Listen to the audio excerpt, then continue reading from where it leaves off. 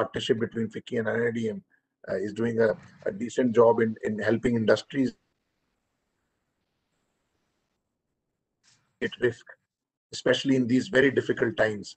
And I also take this opportunity to reach out to all the attendees, all the participants, and wish them the best, to them, their family, and their loved ones.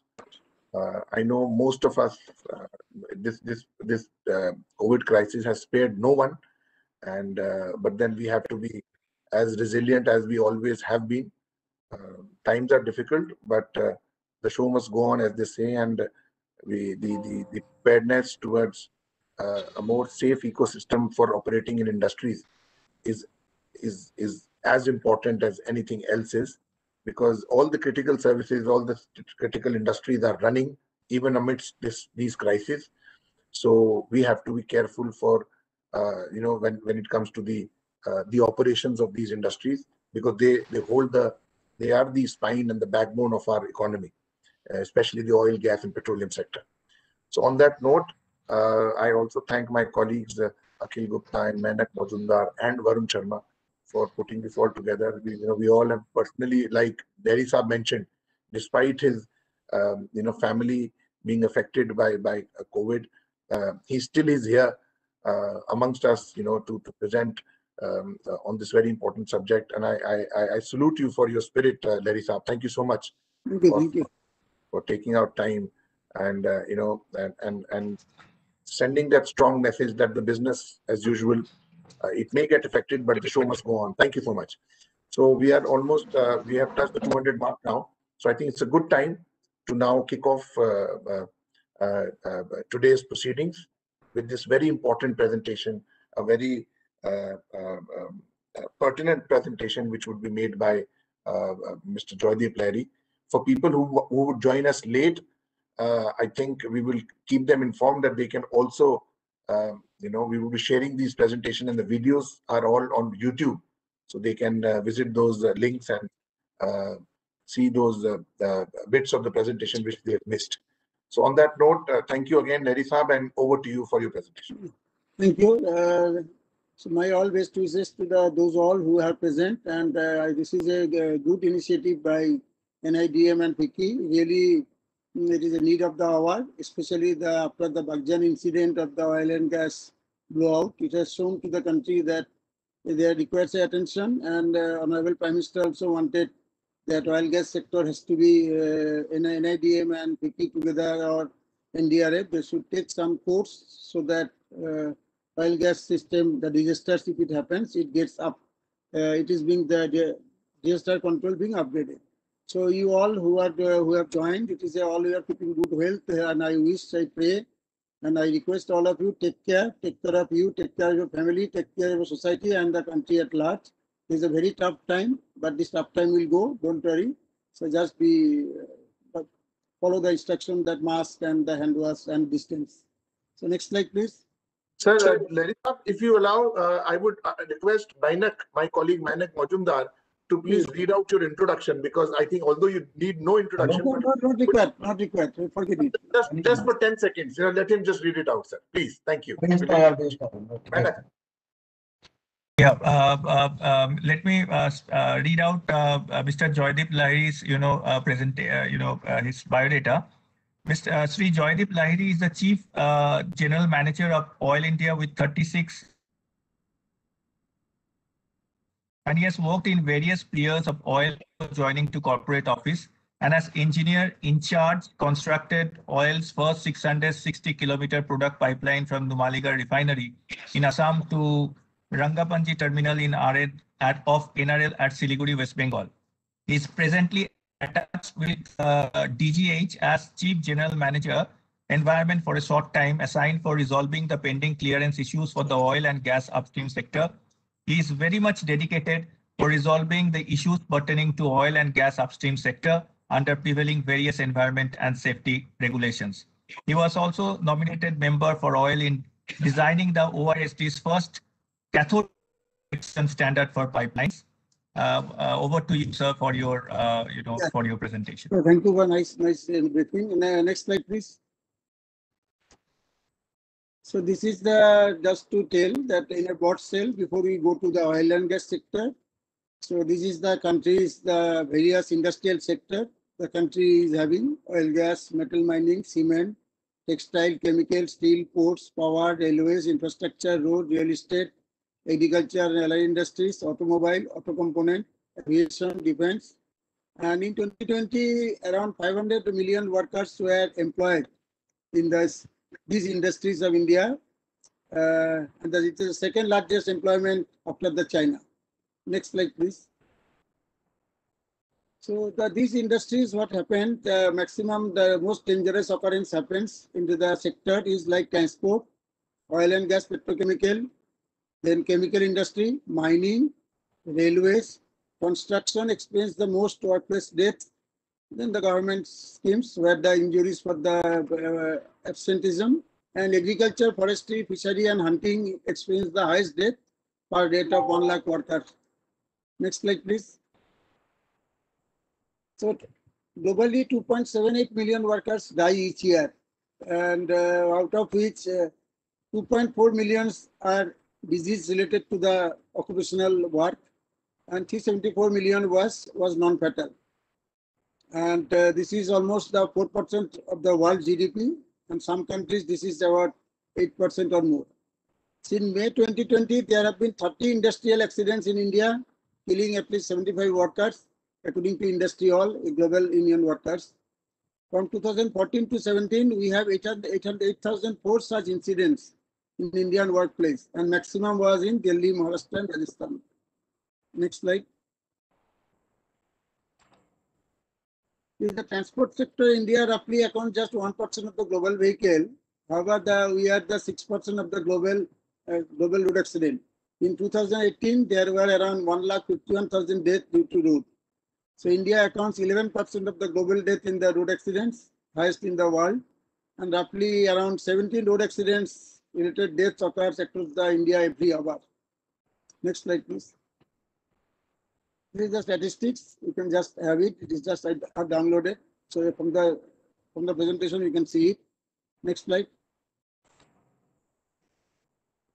The major accidents and disaster. This I am before we go to the topics, we are going to taking you through some of the major accidents happened in India in various segments of the industries. Next slide.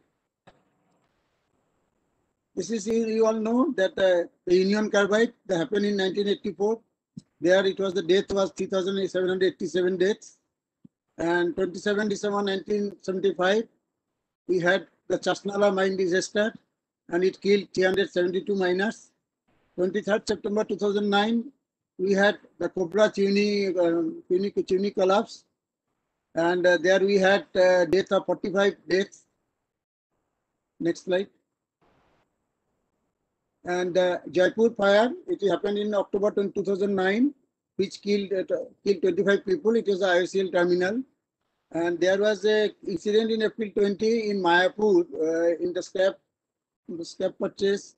They purchased from the Delhi University an ACL gamma cell, a research irrigator, and that was cut to the pieces, and that was a hazardous item.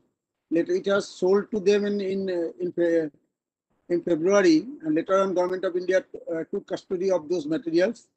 14 April 1944, we have the explosion at Bombay Dock, and which killed around 800 people. Next slide. In 23rd December 2020, we had IFCO power plant gas leak at Phulpur in UP, 2 dead. In 3rd February 2021, we had a boiler blast at chemical factory of SW Rasayan Private. There was 8 dead. 7th May 2020, we had gas leak at LG Polymer at Visakhapatnam. There were 11 deaths. Next slide. 8 December 2019, fire at the factory building in Anaj Mundi in Delhi. 43 people were dead. 1st November 2017, boiler explosion at NTPC power plant Raebareli, which killed 40 people. Next slide. This is the 5th September. It is the fire in Shivakasi, Shivagasi firecracker factory, 56 people dead. 22nd May 1965, the Dhanbad coal mine explosion, which killed 268 miners. 30th December 2018, it was Meghalaya mining, and there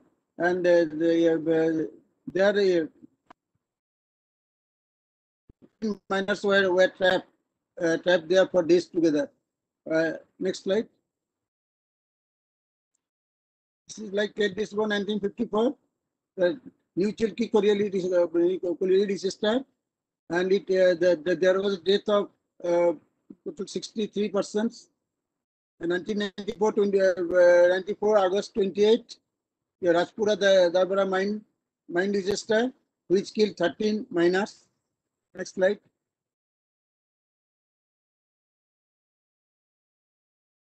Now we go to the train accidents. How much it the few of the major one. Next, 6 June 1981, passenger train carrying 800 passengers. There was death around 500 to 800.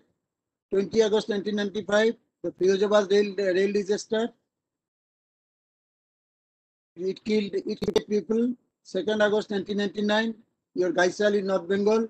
It killed 268 people. Next slide. 26 November 1998, the Jammu Tawi and Sialdah Express. It was clashed and it killed 212 people. 28 May 2010, it was Ganeshwari Express. It got derailment and it killed 170 people. 27 December 1964, it was in South India. It killed 150 passengers. The train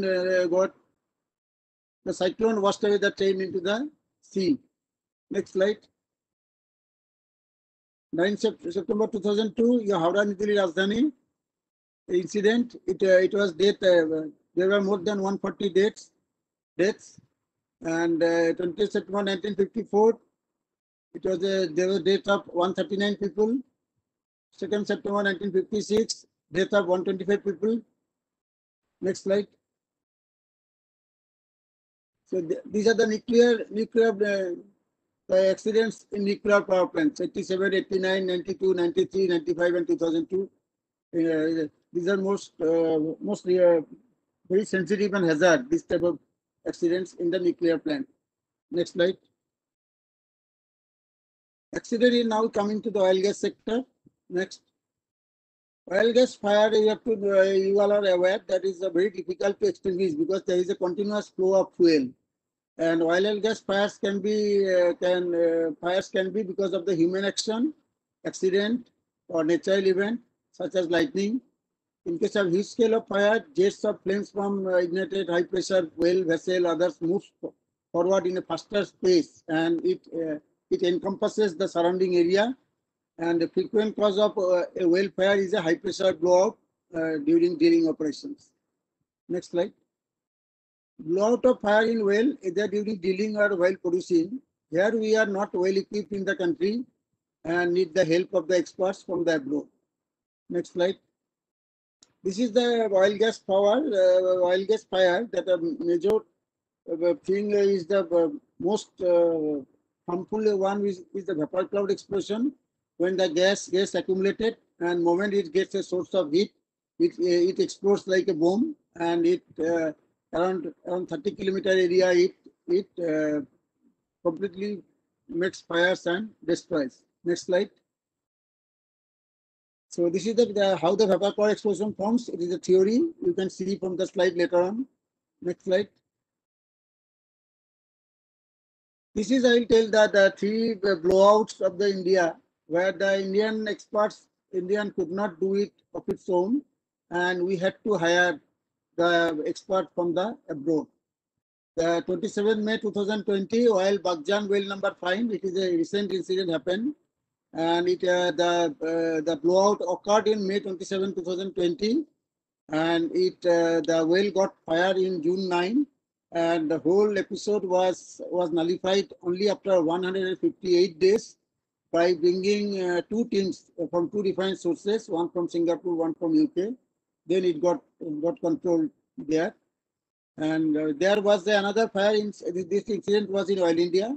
Then Oil India had another fire in 2005 in September.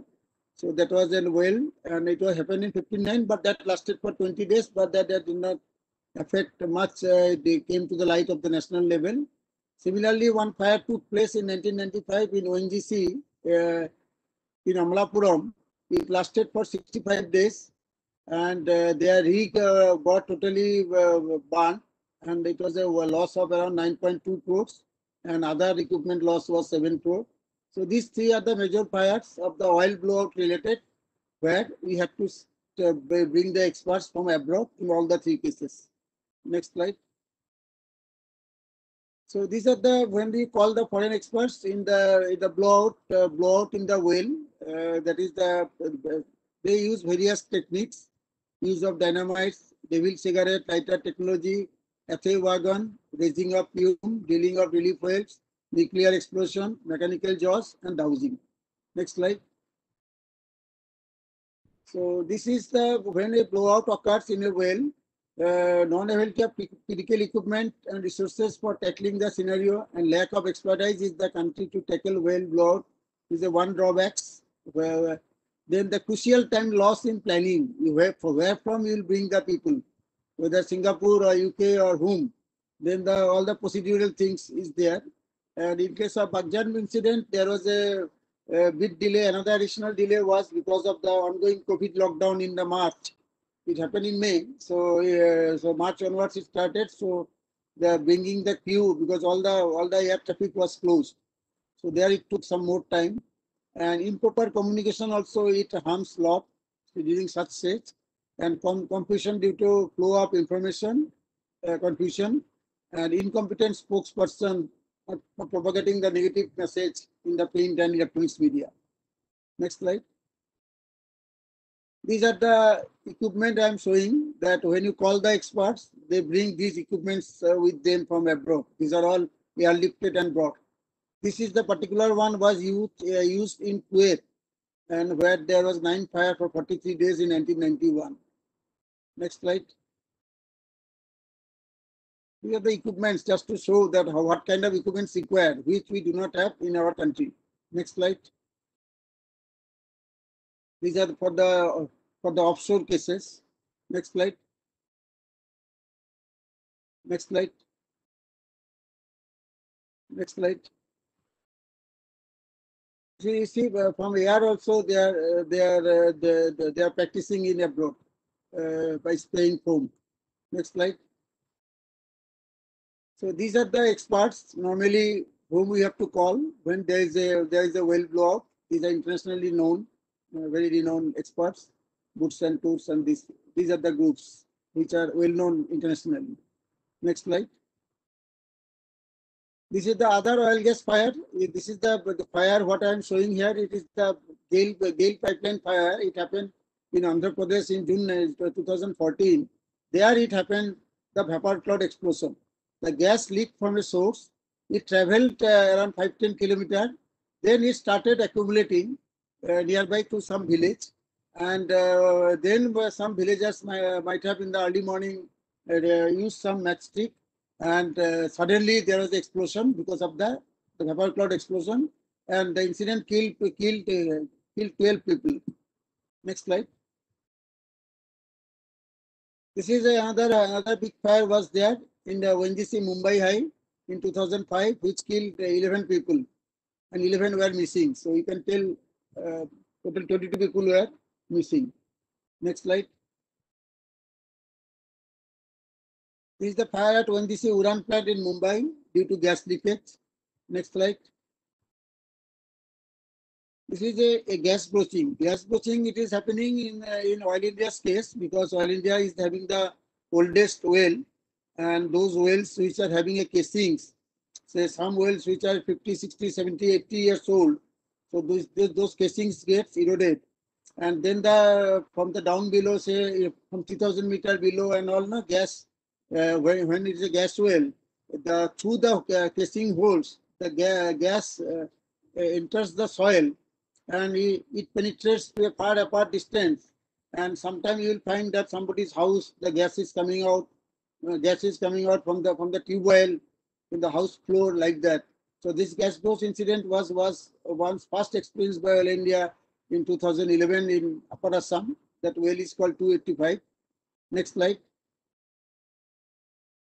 This is another gas bursting incident Oil India encountered in Rajasthan, Jaisalmer.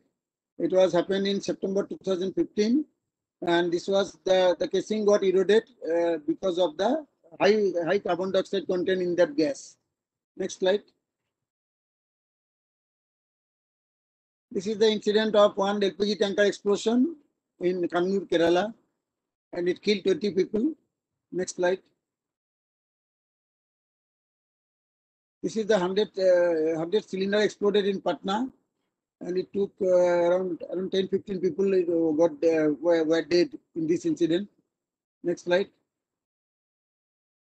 These are the some other natural calamities also do happen as a kind of disaster in the oil gas sector. This is the pipeline of Oil India. It was laid in by 1962. In 1968, in Tista River, the river came up to the pipeline, and it shared the pipeline, and there was a total oil pumping shutdown because this crude oil pipeline was feeding crude oil from Assam field to Barni refinery. So 24 days there were no oil supply, and in the same pipeline there was a pipeline of IOC also from Guwahati to Siliguri. That also got breached, and that also had no supply for 27 days. Next slide. This is also another washout of the pipeline in Chel in 1969. Same pipeline of Oil India. Next. This is a pump station. Oil India pipeline has got 10 pump stations. This is pump station number 9. It is in Bihar. They are from Assam to Assam, Bengal, and Bihar. They have got total 10 pump stations. So the pump station totally got flooded in 1972. The total the pumping operation had to be stopped. Next.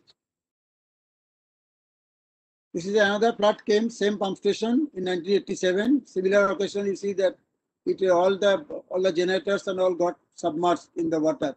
The river nearby is called Barhandi, and the Barhandi water came into the station. Next slide. These are the man-made thing also do happen in the accident and disaster it caused. This is the one blast in Disang suspension crossing in 2005. This was done by the terrorist group, and the whole pipeline got crashed. Next slide. This is another blast in Chalkhwa. It is also man-made bomb blast in 1996. It is both Oil India's pipeline, IOC pipeline got smeared. Next slide. This is also another blast incident, Oil India pipeline in 1997. Next slide.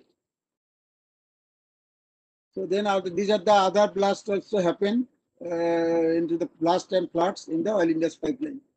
Next slide. So from these incidents, accident incidents or natural or man-made or the whatever may be the train accident or nuclear accident or the oil gas accidents, it is evident that we have to adopt all safety measures in all industrial fronts to avoid the accidents and the loss of human life and property. Next slide.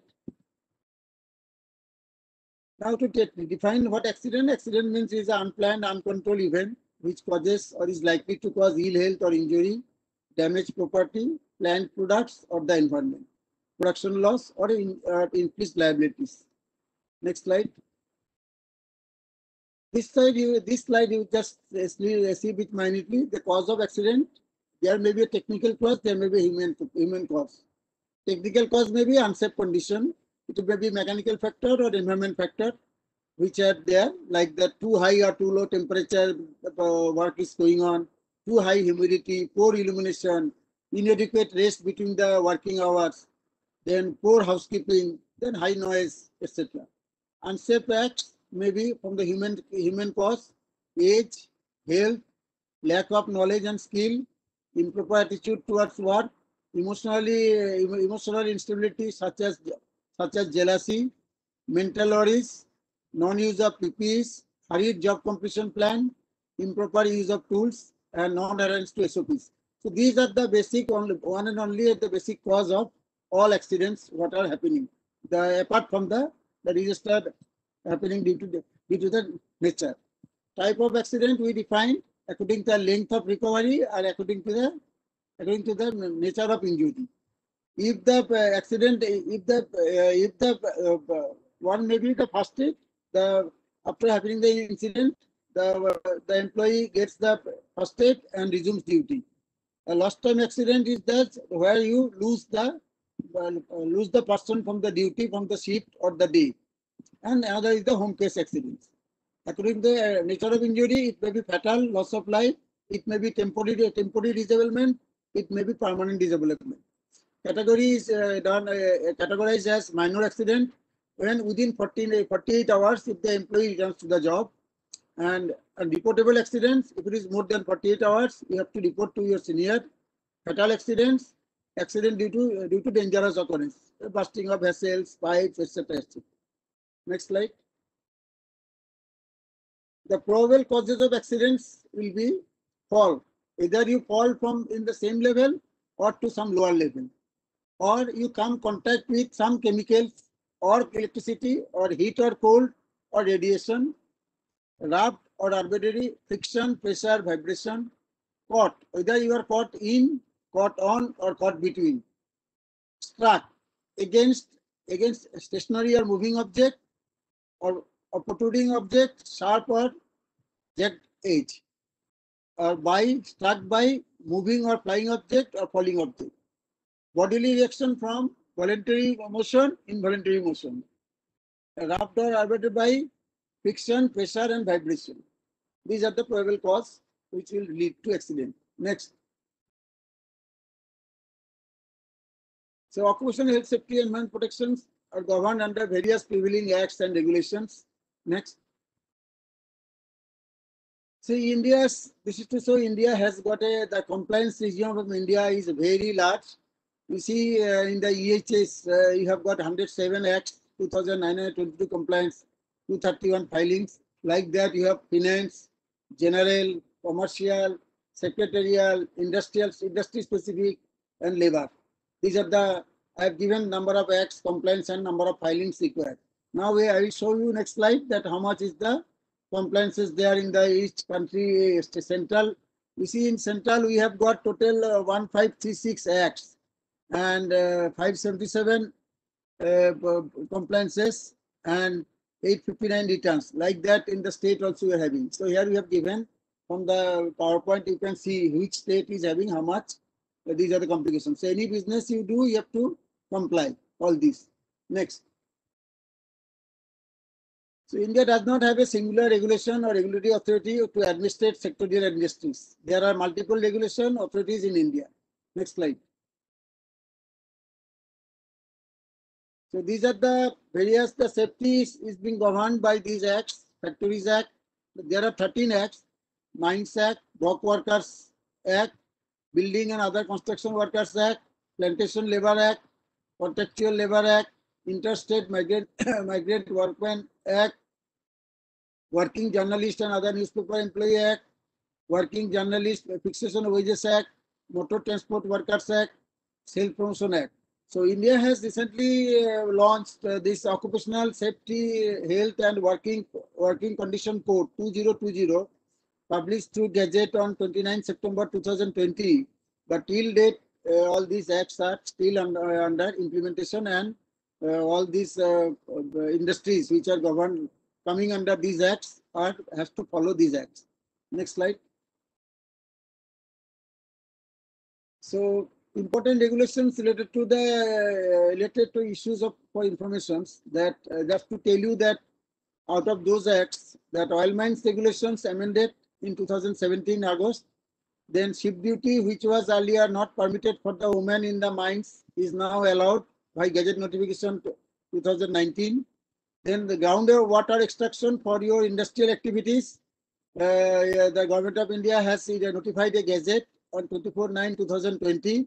You have to be guided by that for drawing the underground water for your industrial purpose. Then the environment norms, it is being followed by EIA notification 2006. There is an amendment to it is has been proposed from 23 March 2020. However, till date, this notification has not been finalized. And whoever is having the biomedical waste treatment facilities, you must, you maybe you should know that you require environment clearance also for this biomedical waste treatment plant. Next slide. So globally, oil and gas activities are considered as a standalone entity with a dedicated Ministry of Energy supported by a Director of Bureau of Oil and Gas to set policies and standards, which India does not have. Next slide. Here I am showing you in India, oil gas sector is monitored by DGMS, Chief Inspector of Factory, PESO, PNGRB, OSD. So India's regulatory framework is fragmented. And singular authority will find UK, Norway, China, Malaysia, Brazil, and like India, fragmented thing is there in USA, Western Australia, Indonesia, and Canada. And what are those statutory bodies? It is given in the central column. Next slide. So these are the oil and gas are now practically is being administered by these are the acts what I am showing. The under Ministry of Labor Employment, it will be Oil Mines Act, Oil Mines Regulations in amended 2017, administered by Director General of Mine Safety. Then again, Ministry of Labor Employment, the Factories Act 1948. This is required for non-mining installation and pipelines. Then Ministry of Commerce and Industry, Department of Industry and Policy Promotion for the Explosive Act for getting the PESO license from the Chief Controller of Explosives. Then under MOPNG, it is governed under Petroleum Natural Gas Regulatory Board Act 2006, PNGRB Code and Practice 2010, PNGRB Standard 2016. Under MOPNG, then again we have got Oil Field Regulation Act 1948, Petroleum Natural Gas Rule 1959, Petroleum Act 1934, Petroleum Rule 2002. And under MOPNG, we have got another quasi body, OSD. They are the technical wing of MOPNG. So these are the all administrative mechanisms of for oil and gas sector. Next slide. The prevailing sector, these are the regulations what I already told. Those are the regulations I have mentioned here. Next slide. Next slide. These out of these regulations, what the oil gas is following here, just to bring to your notice that some of these regulations are pretty old, which are need to be actually modified. You can see Explosive Act is 1884, Petroleum Act is 1934, Oil Field Regulation Act is 1948, Oil Field Act is 1938, 48, Factories Act 1948, Inflammable System Act 1952, Mines Act 1952, Mines Rule 1955, PNG Rule 1959, and Mine Vocational Training Rule 1966. So these are the quite pretty old rules. Next slide. Suggestion for oil gas sector, which is requires a singular regulation regulatory authority. There should be one call emergency center, whether it is for upstream, downstream, pipeline, so that a centralized number is available to all. Any emergency, that the center can have a pool of resources, and they can divert it as per need. There is a need of strict enforcement of PMP Act 1962. Under this act, any pilferage attempt in the pipeline is considered as a non-bailable offence, which is a common phenomena in a petroleum product pipeline to pilferage and enforcement. These are the common phenomena. For safety of life and property, Government of India should take that no habitant should be allowed from 10 meters of each pipeline, petroleum pipeline, and 50 meters from petroleum installation. This has been adopted in the state of Rajasthan, and by adopting their by amending their land under provision of the land revenue conversion of agricultural land non-agricultural purpose, and they have amended it Rule 2008. And the Ministry of Home Affairs also to notify all oil gas installations as a prohibited area under Official Secret Act 1923. These are the suggestions required for the oil gas sector. Next slide. Now the compliance rules, regulations and guidelines. Next slide. So regulatory bodies for oil and gas sector, we have, earlier I told, MOPNG we have got DGMS, Director General Mine Safety, Chief Inspector of Factories, YSD, PNGRB, PESO. Apart from that, in the country which is prevailing, Inspectorate of Dock Safety. They are located in Mumbai, JN Port, Kandla, Mumugao, Kolkata, Paradip, Visakhapatnam, Chennai, Kochi, New Mangalore, Tuticorin, and more. And Director General of Factory Advice Services and Labor Institute, it is called DG Fosli. DG Fosli is an arm of Ministry of Labor and Employment, and they are the occupational safety and health in factories and docks. They are the policy makers and rule makers, and which has to be followed. And apart from this, country does not have any other. They are basically only for factory and dock. But DG firstly, whatever is they formulate OHS rules, regulations in the country only is as on date available. Of course, the Occupational Health Safety Code 2020, whatever has come, if that, through that, if something comes new later on, that is different part. Then we have got a National Safety Council under Ministry of Labor, and they are only a voluntary movement. They do encourage on safety, health, and environment related issues with the various trainings and leaflets, etc.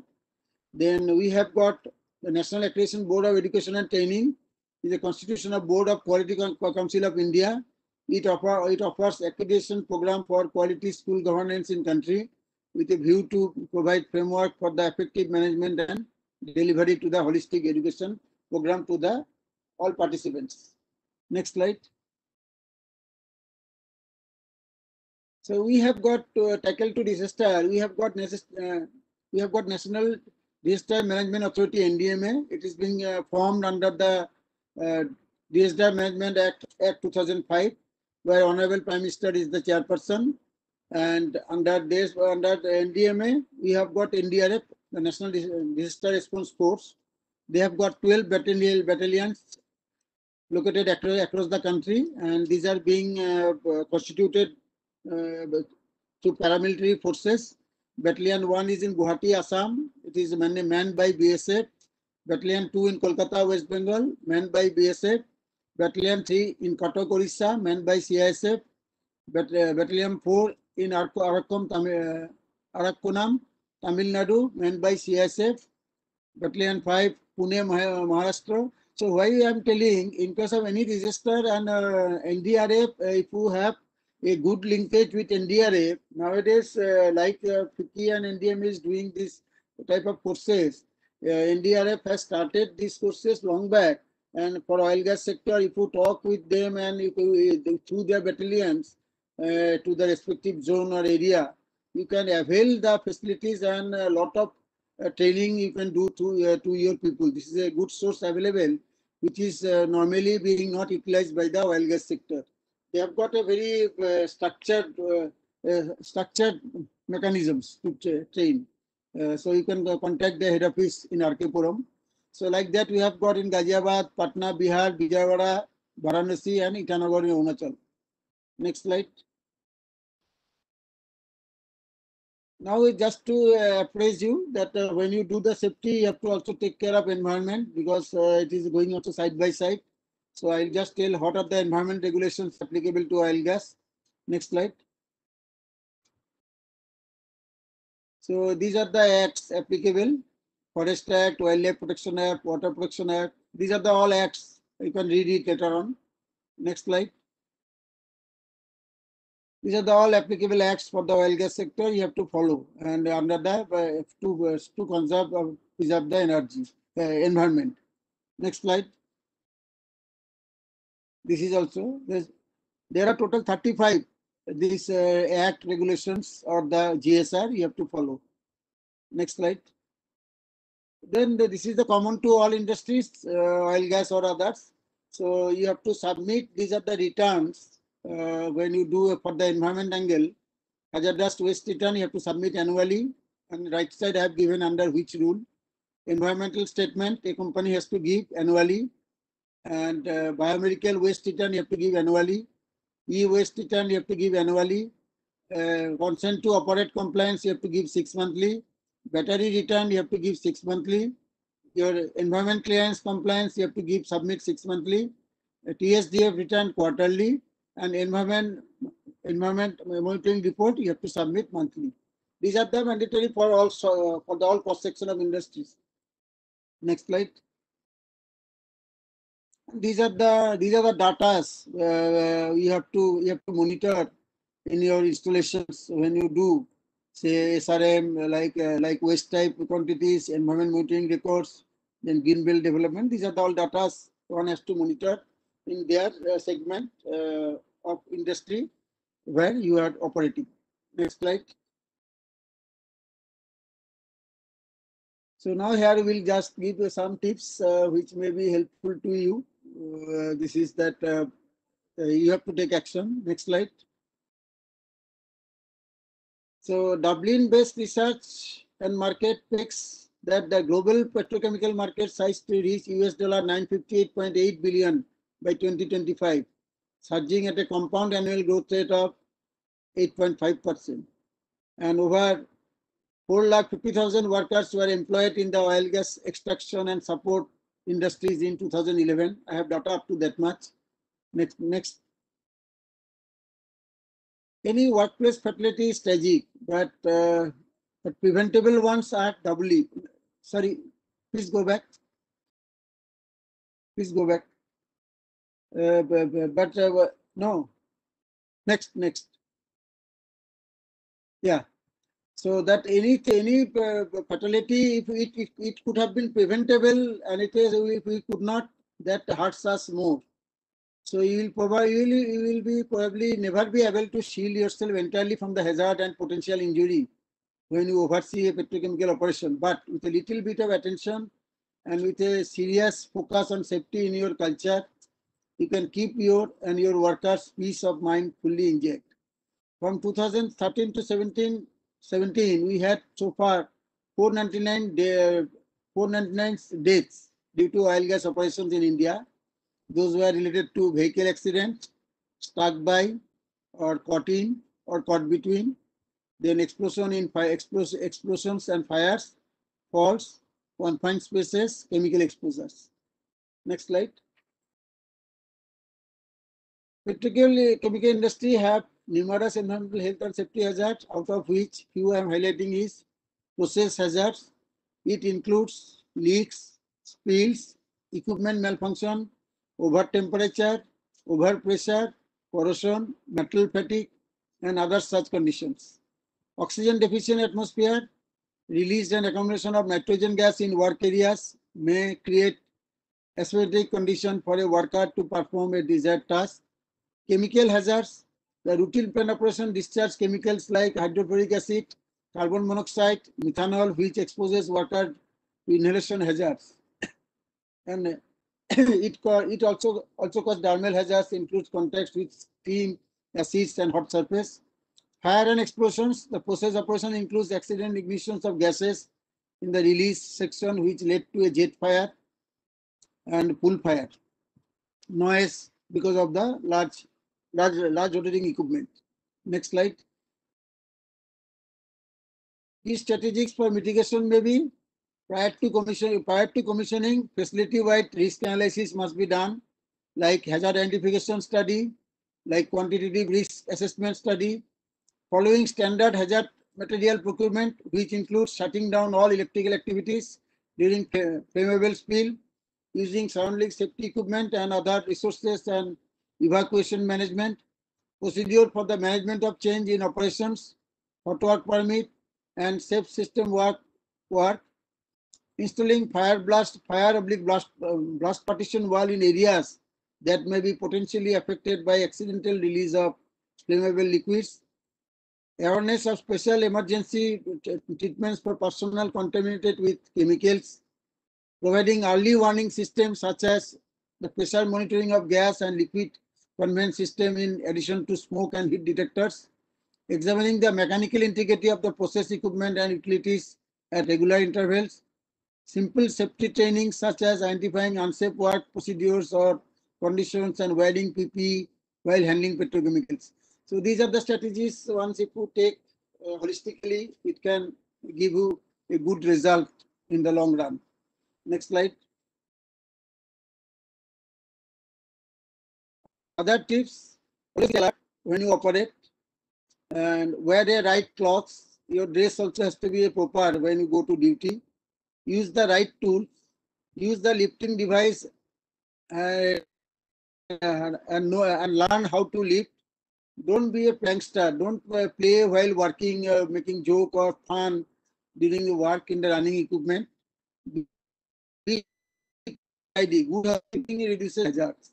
Whether there is an accident, with the defective equipment, with the unsafe condition, you must report your superior. If this channel is maintained, you can avoid a lot of accidents and hazards. Get first aid immediately as per the incident, and back your safety program. Whatever the safety idea, plan, or thing you wish you to do, you can do. You should always speak. Next slide. Avoid shortcut and never take a chance. Develop safety and health program for your industry. Accident prevention program, personal protective equipment, hazardous chemical communication program, respiratory protection program, hearing loss prevention program, fall protection work plan. Next. Identification of hazardous cases, hazardous gases, chemicals or material used on the job. Instruction of safe. These may be explosive type, oxidizing, flammable, toxic, harmful, corrosive, and irritant. Enforce safety and health training program with records in forms, initial periodical examination and refresher examinations. Maintain the forms, mine vocational training, first aid certificate, basic safety training for the construction workers, bridging document between employee and contractors. These are the tools. Next. Risk hazard identifications, proper management changes, use of eye protector for required cases, use of proper PPE, work permit for hot jobs, display of SOPs and other notifications, adequate precautionary measure while doing welding, adequate precautionary measure while undertaking excavation works because there may be underground utilities. Construction site with 5 and more workers must have a first aid box. Site with 30 to 99 workers must have a worker with a first aid certificate. First aid certificate holder, and more than 100 workers, you must have a safety officer at a site. Next slide. Works at a height. These are the things you can do it. I think time is going on. You can skip. You can read it. Next slide. To prevent fires, you can follow. You can see these are. I'll read only. You can read also from the PowerPoint. Next slide. Electrical safety also, and working in confined space also. I just read the confined space means any chamber, tank, vat, pit, well, sewer, tunnel, pipe, flue, boiler, pressure receiver, hatch, caisson, shaft, or silo where such risks arises. The associated risks are there in the confined places. Fire or explosion may take place. Increase of your body temperature, lack of oxygen, increase in the level of liquid, and entrapment by free-flowing solid. Job has to be carried out in such areas by workers after necessary risk assessment and checking the gas. Next slide.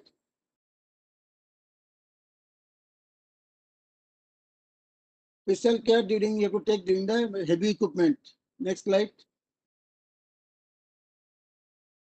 These are just my suggestions. One must always target. You try to get your installation and your employees certified. OHS 18001 certifications. This is for occupational health safety. Then ISO 29, the certification is for your for leading services outside formal education. ISO 9001 is for lead auditor training. ISO 14001 is for environment. Next. You also try to get your personnel get certified from NEBOS, and they offers the course like NEBOS IGC, NEBOS International Diploma, NEBOS PSM, NEBOS HSW, and NEBOS courses are always entertained by Institution of Occupational Safety and Health, Institute of Environmental Management and Assessment. Next. This is also a certification by OSHA. It is an official certificate, and occupational safety is a regulatory compliance body of health and safety in United States, and they also, this certification also has got a value. Next. This is also, there are a lot of NDT test certificates, that the non-destructive test certificates. These are the bottom ones are the courses. Those also you can do from ASNT. Next. Then for the pipeliners, you can plan also for cathodic protection, that cathodic protection professionals. These are the course CP1, 2, CP2, CP3. This is good to have a personnel with these qualifications. Next. These are also, one must know, the country is leading to the sustainable 17 goals. These are the various goals: no poverty, no hunger, good health and well-being, quality education, gender equality, clean water and sanitation, agricultural land and clean energy, defense work and economic growth, industry innovations and infrastructure, then reduce inequalities. Like this, these are the goals the government of India is now leading towards. Next. This is also one guideline, there's a disaster survival guidebook titled Be Smart, Be Prepared, released by Government of India in 2019. One can refer, it is available in NDMA website. Next slide. See, any accident, any disaster happen, this is the ultimate thing. When you come back home, you see this kind of scenario in home. Next slide. So my suggestion to all, that you spread this message, this particular last slide. Before start of the day's work, every employee should ask himself or herself, have I been adequately trained for this work? Or am I with adequately trained supervisor to supervise the job? Does a safe operating procedure exist for this work? Do I have a required knowledge about the workplace? Are suitable tools and equipment provided, and are they in good condition? Do I have necessary PPEs? Do I have required authorization, permission for the work? Can weather, working condition, work environment, or poor lighting affect the job safety? Are there any danger created by my activities, or am I in danger due to others' activities? Are work environment hazardous to health? In the event of emergency, do I know the emergency action plan? So these are the things, if one really take care, I think you will come out of all things. So this much only was my slide. Thank you.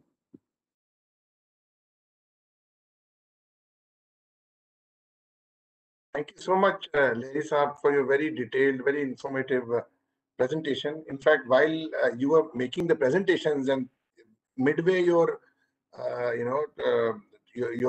talk, we started getting feedback from our attendees and our participants from all across the country. We have participants from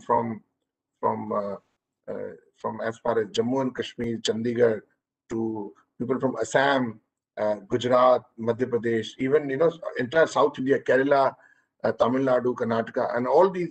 Most of these feedback which we are getting, some of them are on my private chat as well. That the practical examples which you've given, the list of the incidents, and some of those information are not even available. Let me tell you, especially about the Assam gas leak of which happened last year. A lot of that information, I think, whatever I've heard from you, through your presentation. And thank you so much for sharing your experience. And because to improve industrial any line in any vertical or any sector, especially in the area of industrial safety, and if we need to make any improvements, we need to know where we went wrong.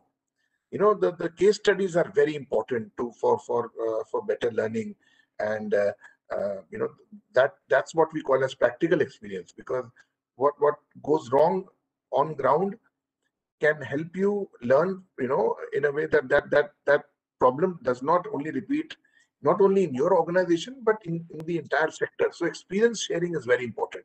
And I think I must compliment Oil India for doing that, and you spearheading that, that sentiment that, the experience should be shared.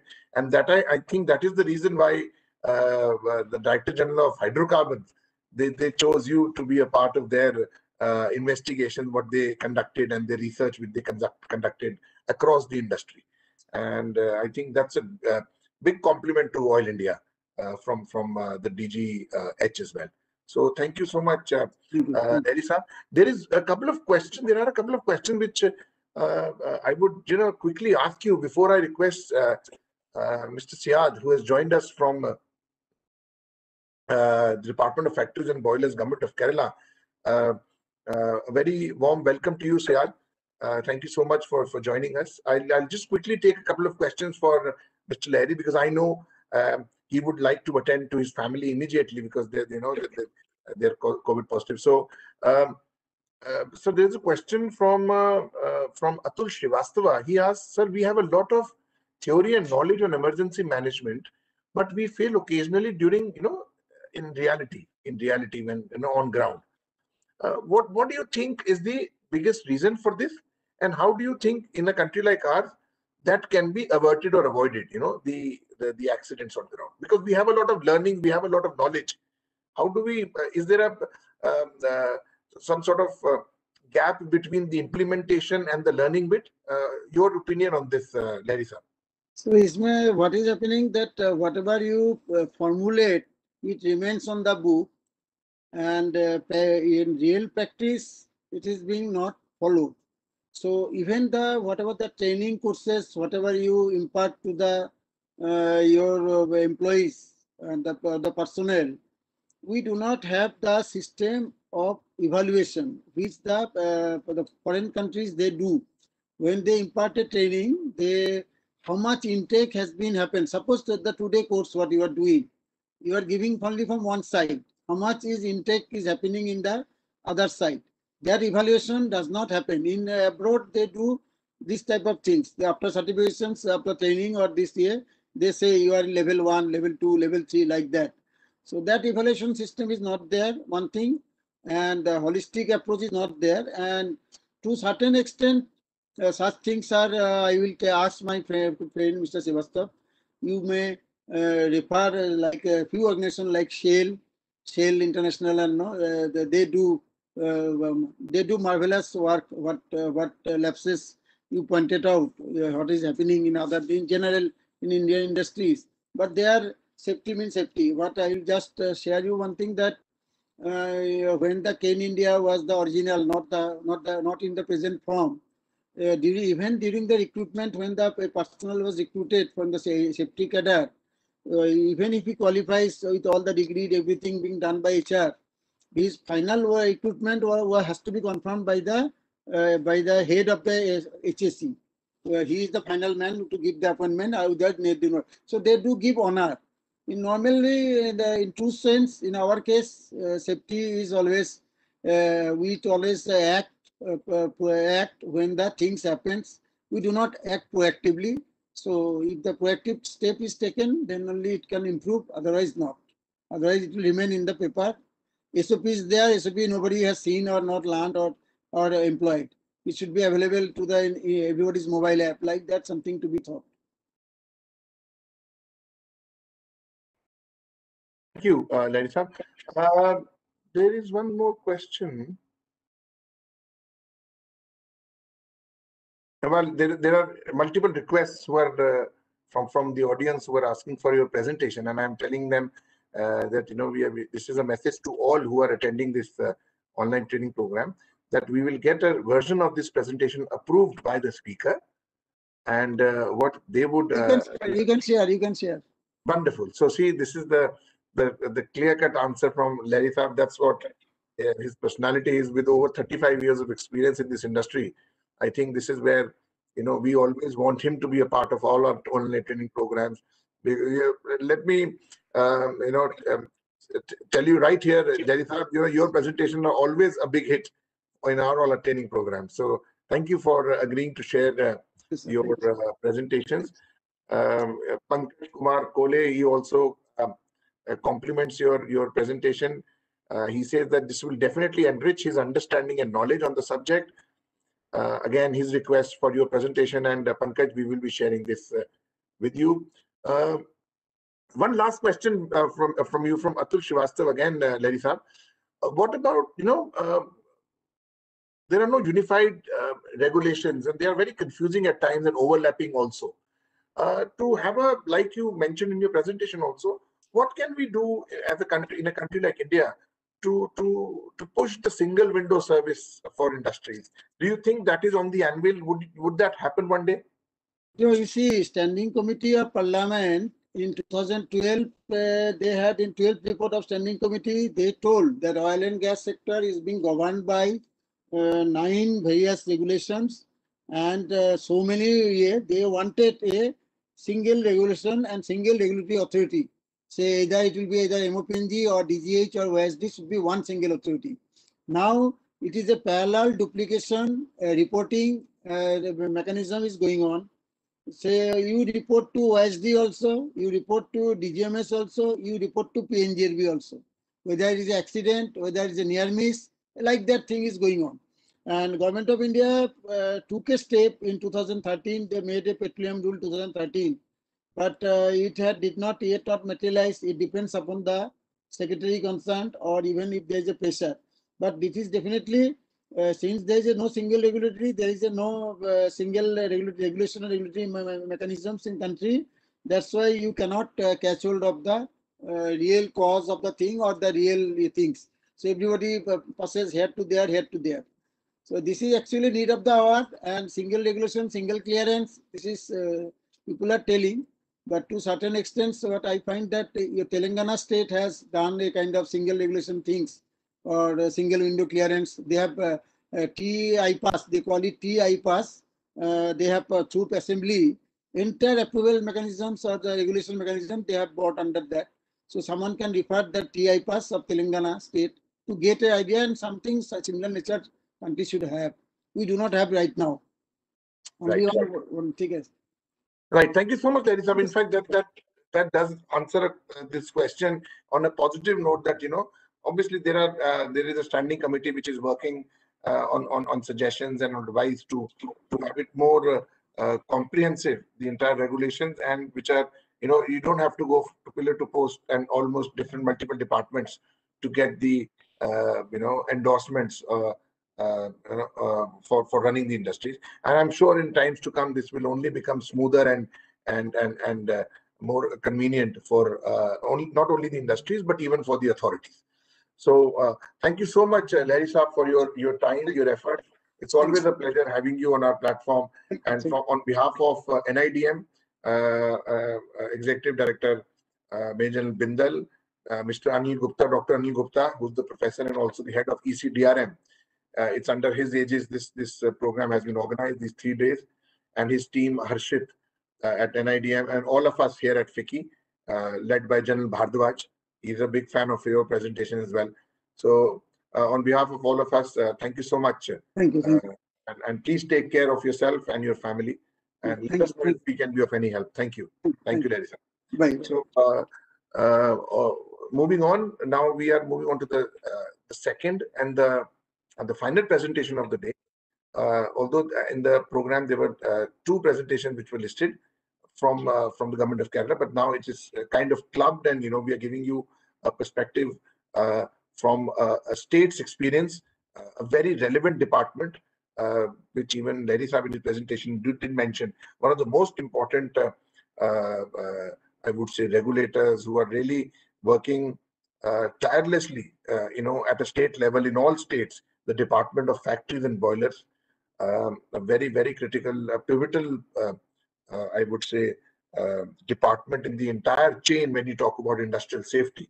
I think the men in charge to ensure that industries run safely across the country, and you would find them in the Department of Factories and Boilers in almost all on all the states.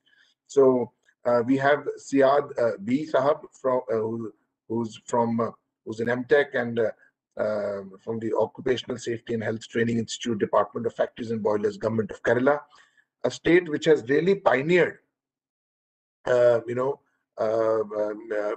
the area of disaster risk reduction. Overall, a very active state disaster management authority is also there in Kerala, and I think we have had a couple of national level training programs.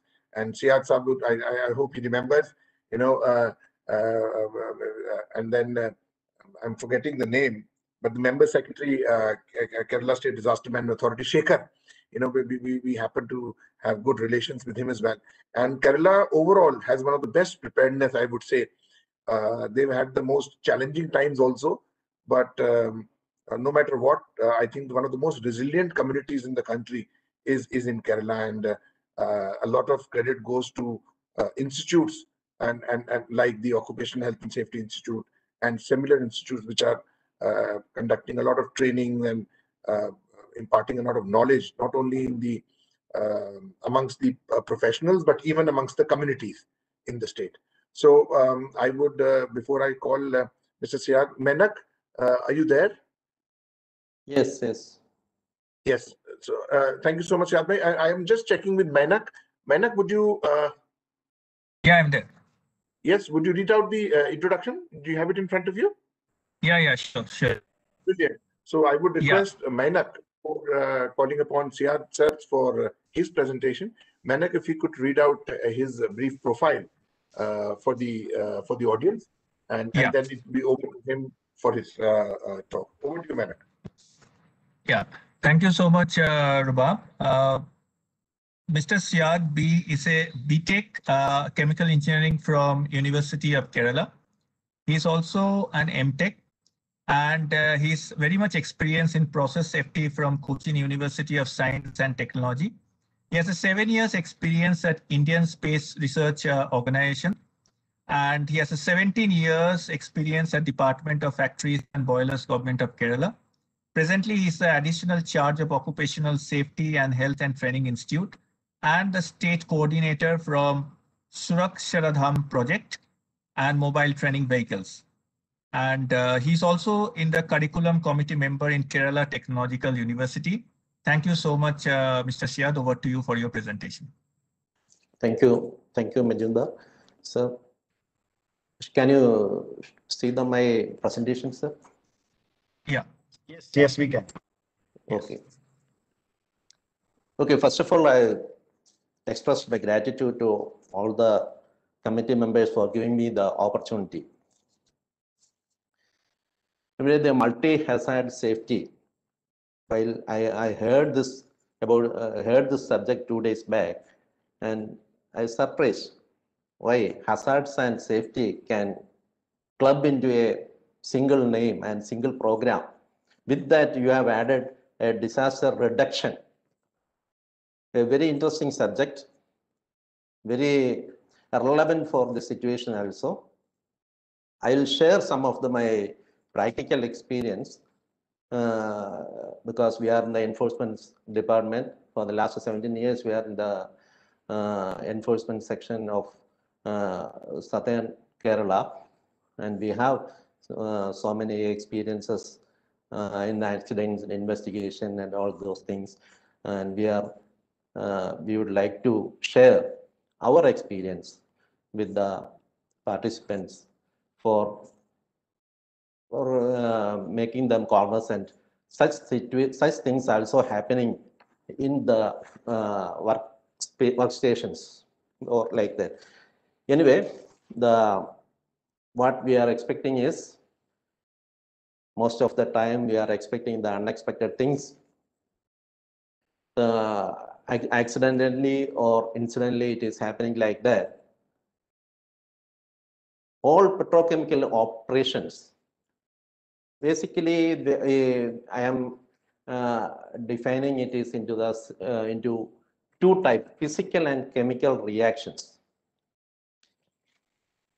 What is physical and what is chemical? That is very important. Physical, in the sense we can see, and the chemical in the sense of reaction process. We have the idea, burning, cooking, roasting, etc. So many chemical reactions happening in refineries, petrochemical industries of all that, all these areas. See, this petrochemical itself is starting from medication to plastic. Considering the finished products generally safe, but raw materials are not much safe as the products. That is the main problems of petrochemicals really. Actually, while talking about the petrochemicals, the basic properties we should be very much conversant, otherwise we could not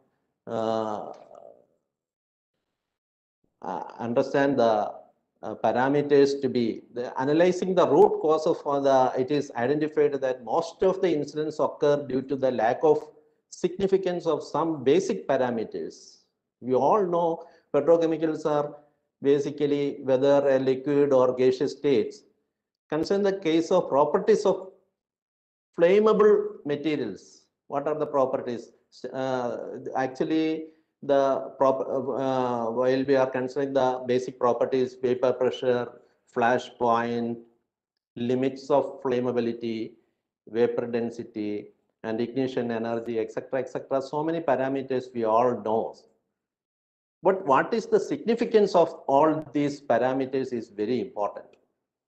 Generally speaking, by analyzing the root causes, it is understood that the linking between the significance with these parameters is missing. That is the root cause of these most of these incidents. From the root cause analysis, it is found that if I am suppose I will ask you some each and everyone that if there is any relationship between these parameters. I have told some 2, 3, 4 parameters: vapor pressure, flash point, limits of flammability, vapor density, etc., etc. And do you think about any relation with any of these 2 items? Some vapor pressure with ignition energy, or vapor pressure with static energy in electricity, or flash point with limit of flammability, or flash points with vapor density. Any relations are there? All may know the levels of parameters of what very clearly, what is the vapor pressure, what is the flash point of such chemicals, and what is the limits of flammability. But in practical experience, we should have some hidden links between this all. That thing we have to identify, and we have to implement in the workplace. Otherwise, we will be in trouble. Most of the accidents happen, general root causes we are saying, and we analyzing, identifying the hidden hazards. In such situations, we should be very much careful what is happening there. In some cases, some hidden hazards like static energy, rollover phenomena, and boil over, etc., etc. So many hidden hazards are there. We should be very much specifically saying that these phenomena, these hazards, we should be very much find the root of emerging situations we have to consider also. See, I am telling you, I am going to an accident. Barton fire accident, everybody knows that this is the situation. Solvent storage tank at the Barton Solvents facility, Center, Kansas.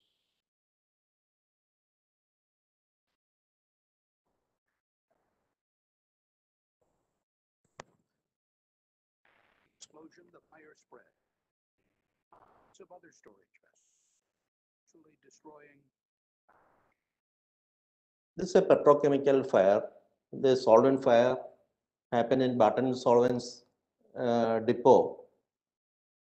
But what is the root cause of this accident? That is very interesting.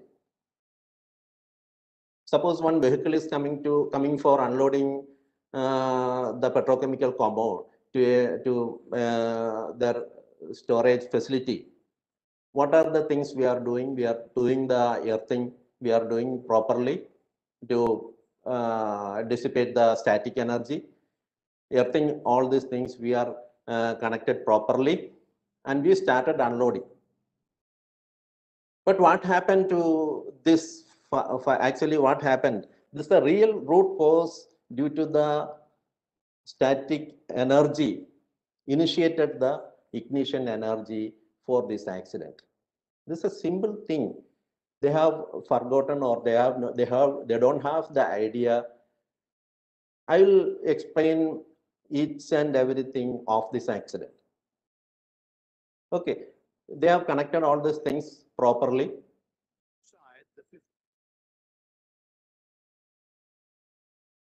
This is the tanker. varnish maker Naphtha is unloading. liquid flowing generate static electricity. Tank farm supervisor connected it. All the equipment involved in transferring the liquid was bonded. It's connected together with electrical conductors and grounded. Inside the 15,000-gallon storage tank, there was a device for measuring the liquid level. A metal tape, which was grounded, was suspended from pulleys and connected to a metal float by a loose, flexible linkage assembly. This linkage presented a hidden danger during the filling of the tank. The solvent was pumped from 3 tanker trailer compartments into the tank. As the hose was switched from one compartment to another, air entered the line, creating bubbles and turbulence inside the tank. A static electrical charge built up in the non-conductive liquid. Meanwhile, the space above the liquid was filled with an explosive mixture of vapor and air. The swirling, turbulent liquid caused the float to drift and rock, creating slack in the metal tape. This allowed a gap to form intermittently in the linkage assembly, interrupting the grounding of the float. The metal float accumulated a static electrical charge. About 9 a.m., a spark from static electricity ignited the vapor-air mixture, causing a massive explosion. The blast sent the storage tank rocketing into the air. 2 more tanks quickly ruptured and released their contents into the rapidly expanding fire. As the fire raged inside the tank farm, other tanks burst and ignited, launching heavy steel tank lids 10 to 12 feet in diameter into the air. 20,000 gallons of flammable liquid were released into the spill containment area. Valves, pipes, and other heavy steel objects were hurled off-site and into the adjoining community.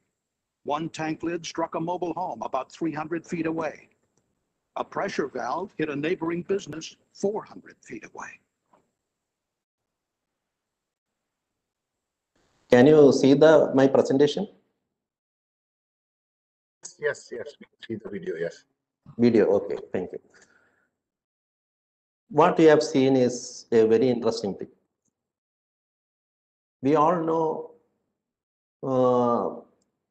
the different types of storages are there, floating roof, fixed roof, like that. This is a fixed roof storage.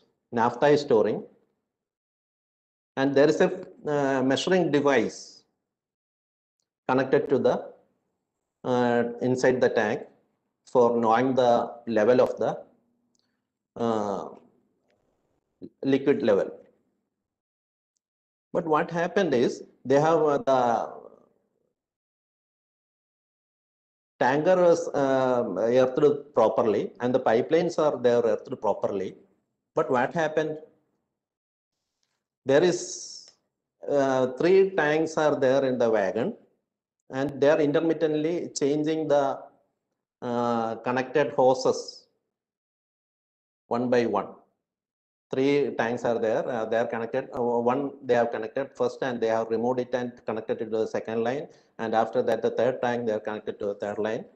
While connecting the connecting lines, they are the water, there are the chance of formation of air bubbles inside the tank. And what happens there is that a float was there, and by the simultaneously the vapor space, this is a low volatile chemical compared to other gasoline or petrol. This is a low volatile chemical. Low volatile means the flammable limit is very important. That is why I'm at the starting of my presentation, I have told the parameters, the significance of the parameters. We definitely have an idea what is the significance of flammable limit and flash point. And the case of ignition energy, these three things, flash points, limits of flammability, and ignition energy. These three, we closely looking into it. What is the flash point? Flash point is the lowest temperature of the flammable liquid can generate enough vapor to form mixture with air. The air fuel mixture should be in a definite concentration. Suppose most of the petrochemical fuels will, the flammable range will be 1.5 to 9 range, or 1.5 to 6. That means the 1.5% of fuel vapor is only required for a initiation of a fire. That is very important point. Very small leaks initiates the starting of fire, not very large air fuel mixture. That is the point we should have a very clear idea about that. That is one point. The other thing, the ignition, the ignition energy, the requirement of ignition energy, that is also very important. For petrochemicals, some 0.2 millijoules is required approximately for the initiation of a fire. That also very interesting thing. The correct fire initiation starts in between the lower lower flammable limit and the upper flammable limit. I will in coming slides I will explain in detail. Just we have an idea, and I will tell you in detail that thing also. What is happened here? The ignition energy initiated from the float. That is very important, very interesting thing. All the other parts we have grounded properly to dissipate the static energy. But the float, while changing the connecting hoses from one knob to other, there is some accumulation of static energy was there, and there is no way to, we all know the petrochemicals are non-conductive, and the chance was there for accumulating the same time the air fuel mixture generation suitable for the initiation of fire. This is the case. The float was not grounded properly. The initiation of the accumulation of static energy was only due to the movement of this. Solvent was pumped from tanker trailer compartments into the tank. The hose was switched from one. Yes, well, the hose is switched to one to other. There is the bubbles formed there, and that is a hidden danger. The solvent was pumped from 3 tanker trailer compartments into the tank. The hose was switched from one compartment to another. Air and line, creating bubbles and turbulence inside the tank. Static electrical charge built up in the non-conductive liquid, while the space above the liquid was filled with an explosive mixture of vapor and air. The swirling turbulent liquid caused the float to drift and rock, creating slack in the metal tape. This allowed a gap to form intermittently in the linkage assembly, interrupting the grounding of the float. The metal float accumulated a static electrical charge. About 9 a.m., a spark from static electricity ignited the vapor-air mixture. I think you have understand the real root cause of this incident. This is what I will mention, that the vapor pressure, flash point, limits of flammability and vapor density. These all things are very much important, and everybody has the aware of all these things. What is the flash point? What is the vapor pressure and limits of flammability? Everybody knows that. But what is the present problem is that what is the significance? That is very important. Main raw materials and products are liquid and gaseous components, which are almost toxic and flammable and corrosive. And the production process often involves high temperature and pressure and lower temperature and pressure and the other complex technical operations, which are the reactions are complex and strong and continuity. Due to material transpiration, spilling accidents, ignition reaction, reaction conditions out of control, operation and other reasons during oil and chemical process in the production, it is possible to have a high risk of fire and explosion accidents, which often accompanied with fire after the explosion, recurrences and three-dimensional large area, multi-point and other forms of combustion that could easily lead to heavy casualties and property loss and environmental damage. Again, I came to the basic slides. Everybody knows the vapor pressure. Okay, vapor pressure, everybody knows that's a measure of how fast the liquid evaporates. This is a very important point. Highly volatile petrochemicals are there, and less volatile petrochemicals are also there. This naphtha is less volatile petrochemicals.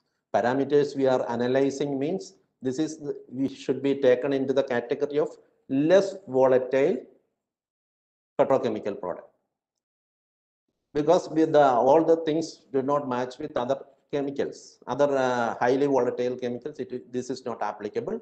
Then the flash point is the lowest temperature that everybody knows, that a flammable mixer can generate enough vapor to a mixer and with air, and that will ignite. Okay, these are the points, and the flash points everybody knows. Some of the flash points I am using, most of the flash points are below 0 degrees, and we can see the negative mark. That means the flash point, the importance of flash point. Then this is here comes the other point, flammable limit. That means lower flammable limit of naphtha is 1.2 and the upper flammable limit is 6.9. This is less volatile chemicals, means the formation of air fuel mixture. There is so many chance for the sufficient air fuel mixture ratio is available in the vapor space of the fixed roof storage. You can see the lower ratio is 1.2%, and the upper flammable limit is 6.9. In the case of gasoline, highly volatile liquids, it is 1.4 and 7.6, lower flammable limit and upper flammable limit. In the case of petroleum products or petrol, gasoline, what is happening means it is a highly volatile liquids. That means most of the time the fuel in the vapor space will be above upper flammable limit, and there will not be any chance for a fire, initiation of a fire. That is the difference between this naphtha and the gasoline. Naphtha is a low volatile liquid. The volatility will be slowly, and the chance is there for accumulating air fuel mixture in the lower range. But in the case of gasoline, it is not like that. That you have to understand. This is you should not take into account naphtha and gasoline in the same way. Naphtha is low volatile liquid, means it will be, we should handle it very carefully, otherwise this type of accident can happen. LNG and other things I will come into it. One more thing, the initiation ignition energy is also very important. Ignition energy. What this ignition energy has some relation with this flash point and the limits of flammability. Lowest amount of energy required for the ignition energy, that is the ignition energy. One more thing I want, this is the what is that the composition versus energy, spark energy or ignition energy. This is a graph. From the graph we can see lower flammable limit, maximum energy is required. Maximum energy is required for a fire in the lower flammable limit. Similarly, in the upper flammable limit also, maximum spark energy is required for a fire, for the initiation of a fire. This is a very important point. This is a practical aspect. It is very important because initiation of a fire mainly in between lower flammable limit and upper flammable limit. As per the stoichiometric calculation, we can see around the center, we can see here only small ignition energy required. This point is very important. Accident, fires and all things happen in this area because too lean area, more energy is required. Too rich area, more energy is required. But in between a point, that point requires only significant amount of spark energy or ignition energy. Energy that means around 0.2 millijoule is required. That is a very important point. This is the point. 2 points we have noted. Less volatile liquids can create flammable mixture in the vapor space. And the second thing, in between the lower flammable level and upper flammable limit, a point is there, minimum energy is required for a initiation of fire. Everybody clear? Okay. These are the normal ignition energy, carbon disulfide 0.009 and like that 0.14, 0.22. Most of the petrochemicals will come around 0.2 millijoule level. Okay. I think for a discharge of ignite and explosive atmosphere, there must be an enough energy. The minimum ignition energy of most hydrocarbon gives a vapor range of 0.1 to 1 millijoule. The level of methane is 0.29 millijoule. For example, a person walking across a carpeted floor can develop a potential difference large enough for a 40 millijoule discharge, more energy than it takes to ignite methane. Only thing, the sufficient air fuel mixture should be available. Then even walking in the carpet floor itself will be a hazard. These are the hidden hazards. We are regularly seeing what is there any leak of hydrocarbon, the sensor is working or like that we are checking. But minor leaks can initiate major fires. This is very important, very interesting also. Humans generally only sense discharge of 0.6 millijoule or more, which means the discharge we can't detect may carry enough energy to ignite a flammable mixture. Identifying the ignition sources. Once fuel and oxygen are present, an ignition sources is needed to complete the fire triangle. Hydrocarbons can be ignited in two ways. The external ignition source with sufficient energy to ignite the fuel oxygen mixture is available, or flames or spark, etc. is required. Otherwise, the auto ignition temperature, everybody knows that when the temperature is raised above the auto ignition temperature, the compression ignition of a diesel engine, etc., can create a fire, initiate a fire. These are the two ignition sources we are identified, and the barriers for ignition energy. What energy is required to ignite a fuel mixture? That is very important, and the available to ignite the fuel mixture, what factors can increase or decrease the energy level of an ignition source. I think you have a clear idea about this thing. the charge of separation. Everybody knows about the static energy and all those things. I am not explaining in detail. And for avoiding such accidents, some purge storage tanks with an inert gas or remove the oxygen and add antistatic agents to liquids or pump liquids more slowly. And verify the storage tank and level floats are effectively mounted. The float itself should be connected with the floating line. Then if any amount of this static energy accumulated means it will dissipate it properly through the floating arrangement. In most of the situations, the lower explosive limit is the main concern. Vapor from flammable liquids can be found in the workplace, but are often too diluted to catch the fire. However, these vapors can be. Vapor density is a measure of how heavy a vapor is compared to air. These are the properties. Everybody very much familiar with all these things. And I am skipping this thing. And the next, this is the one case study I want to present in you. And the next one is the rollover phenomena. That is happened mostly in the cryogenic liquid storage like LNG. What is rollover? Rollover refers to the rapid release of LNG vapors from a storage tank caused by stratification. The potential for rollover arises when two separated layers of different densities due to different LNG compositions exist in the storage tank. How the different LNG compositions come in a storage tank, that is very important.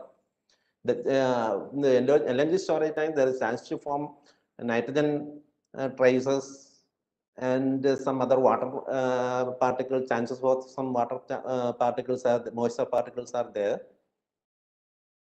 What happened there, we can see during the weathering process, the composition of LNG changes because of the small amount of nitrogen present is much more volatile than methane. How much more volatile? Nitrogen is present at the cryogenic temperature around minus 167, 169 like the temperature, and the behavior of hydrocarbon effectively non-volatile at storage condition. Because hydrocarbons are in the keeping in the minus temperature, keeping in the container, LNG container itself. Natural convection causes circulation of LNG within the storage tank, maintain a uniform liquid composition. The addition of new liquid, however, can result in the formation of a strata of highly different temperature and density within LNG storage tank. How this density difference happens, that is very important. All the density, as the densities of two layers approach in the other, two layers of mix rapidly, and the lower layer which has been superheated gives off large amounts of vapor as it of the surface of the tank. This phenomenon is known as rollover. The large amount of vapor generated by this phenomena can cause a dramatic vapor expansion and increase in internal tank pressure. That is a hazardous situation. That is the thing I want to explain in the boil of lighter layer gets denser and denser layer gets lighter, and it will create problems inside the stratification phenomena in the LNG tank. Recently, we have seen after the lockdown, the first incident started the May 7, 2020. LG gas leak, everybody knows that. The styrene gas released, into the atmosphere, and it is spread into the open area, and people breathe. And there were so many people have died like that. The incidents happen. But this normally the stratification and rollover can be considered only in the this type of cryogenic type of storage like that, the LNG terminal, like the gaseous fuels. But in the case, this is something happened in this also in the styrene storage tank. This is a fixed roof tank. Styrene storage stored in this tank. I am telling that part only. not major details I am not telling. Here some, due to the weathering conditions, the temperature in the top layer will be increased, and there is a refrigerated styrene return valve was there. Styrene was taken out, and it is refrigerated, and it will be returned to the top of the tank. But they have made a modification. From the picture, you can see that the styrene return valve in the top of the float. Top of the float. That means the cooled styrene will be pumped into the top surface of the tank. Why this thing is doing means there will be due to the weather conditions, the temperature will increase in the top of the roof area, and that density difference will occur. And in order to avoid such situations, if some density, some inhibitors they are adding for preventing the polymerization, autopolymerization, like that effect, for preventing, they are mixing with the cold styrene liquid in the top of the surface. This is a routine process. They are continuing this process. But what happened means around 2-3 months back, they have changed the design. They have made a dip leg arrangement. That means the purpose did not survive. Actually, the purpose is for stabilizing the styrene liquid in the tank. Due to some their convenience, they have changed the pipe connected to the roof, and the floor was changed to that dip leg arrangement. They have changed. But what is the thing? What happened means the top portion again in the high temperature area. That means the inhibitors added for keeping to preventing the autopolymerization. Consumption of this chemical is more, and the chance for an accident, release also occur due to the temperature difference. This was the root cause of the LG accident. Everybody, so many studies are there, but the real fact is that they have changed the float arrangement, the refrigeration styrene return line changed to dip leg arrangements. That means the purpose not survived, and the alternate piping provided the cold styrene monomer to be delivered to the bottom of the tank. The modified system of the tank is carried out December 2019 and confirmed by the company management in its statement. This is the real root cause of that incident. Before doing such situations, definitely hazard study, hazard acid, etc., risk analysis should be done. Without doing all these things, this type of actions can be happen simply. These are all the practical experience we can feel. Actually, a modification equipments or plans should be in the HACCP and the risk assessment study. Originally, the having swing pipe arrangement discharge the cold styrene from the recirculation and refrigeration unit below the liquid surface. Thus, the cooled liquid was delivered at the top of the tank, and by the chemical property, it is slowly circulate to the bottom of the tank, from where it would be pumped through the refrigeration unit. Thus, the contents of the tank were well mixed by the chemical properties. As the denser cold styrene moves down towards the bottom by gravity and natural convection, such that the temperature would be less thermally stratified in the tank. This rollover phenomena can be applicable to most of the highly volatile chemicals also. Then the other thing, one more thing I want to explain is the boil over phenomena. That is when firefighting is of semi-enclosed oil or petrochemical fuel using water, a secondary hazardous event called out boil over may occur that is extremely dangerous. Some of the will sink into the bottom of the tank or other vessel due to the density differences, which will result in the formation of water layer. The heat from the fuel will ultimately boil the water, creating steam.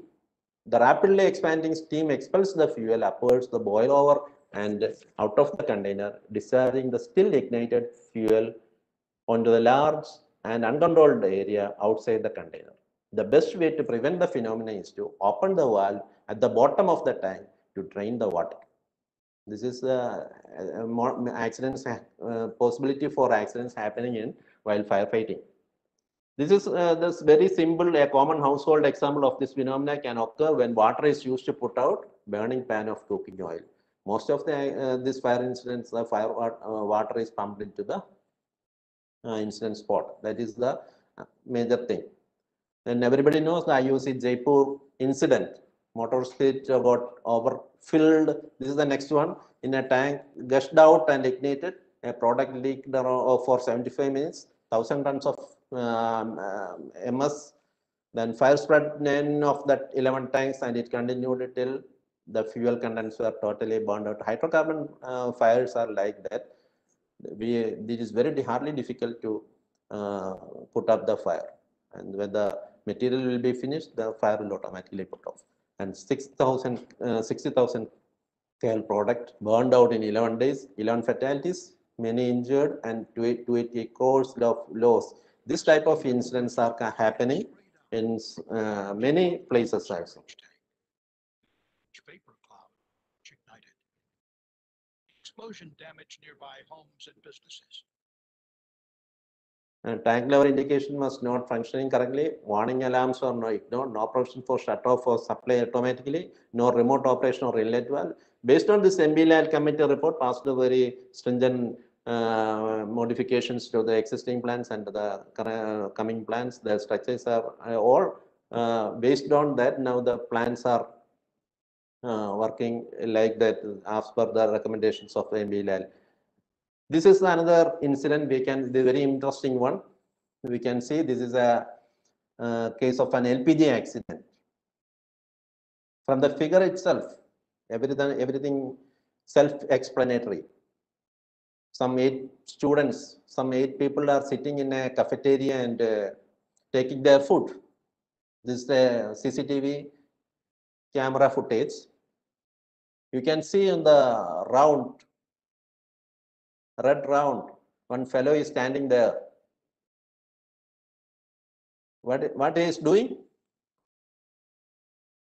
This is a very important thing. How a fire can initiate. What is the time? 16/10/2015, 13:29 and 35 seconds. 35th second, they are all alive. And 13:29, 36th second, all become to ashes. That is the real story. You can see the video. CCTV footage. The people are sitting and taking their food.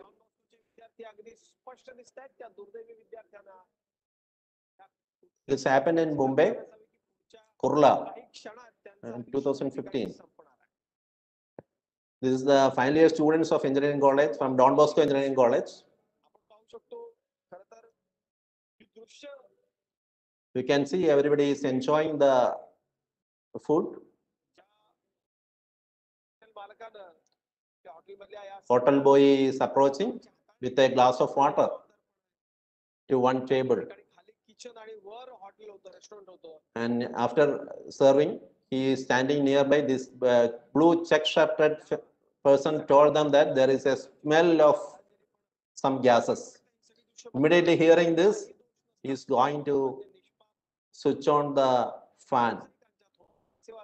Well, after switch on the fan, the CCTV exploded and the कुर्ल्यामध्ये Vinoba Bhave Nagar MIC कॉलनीमध्ये सिलेंडरचा स्फोट झाला.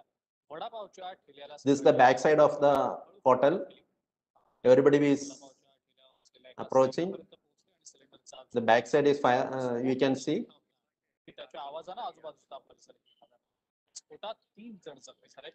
There are 3 gas cylinders are there. This is the second cylinder explosion. This is a Blevic. This is a third cylinder explosion.